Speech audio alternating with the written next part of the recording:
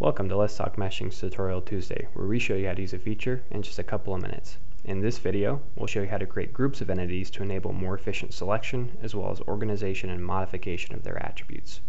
So the first thing I'm going to do is I'm going to create a group of domains. So I'm going to select my domain mask, and I'm going to come here and I'm going to select the domains for my main wing and create a group, and I'll call it wing.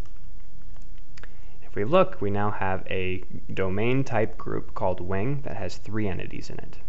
Okay, I'm going to do the same thing for the tail. I'm going to create a group of domains for the tail.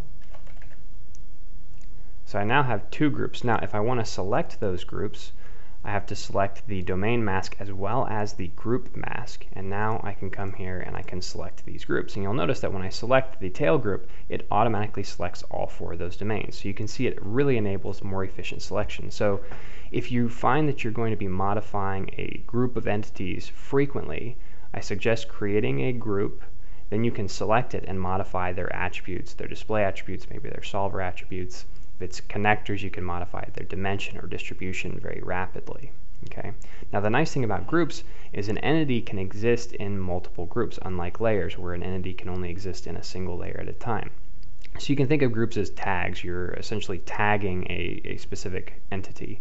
So I'm going to select both of these groups, and to demonstrate this, I'm going to create a new group and call it wing tail.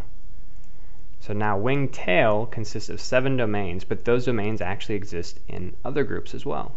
Okay, so you can create larger collections for selection purposes or modification of attributes. Now, you can create groups for different entity types and pointwise, domains, blocks, connectors, database entities.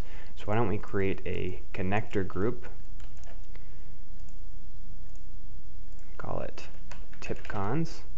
You'll notice I have a new group with my wingtip and horizontal stabilizer tip connectors. I could then quickly select these and adjust their dimension or distribution.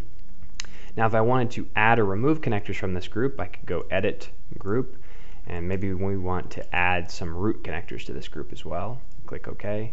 So I've now added connectors to that group. If I want to get rid of the group, I can then go Edit, Ungroup, and it'll get rid of the group. So that's groups in a nutshell.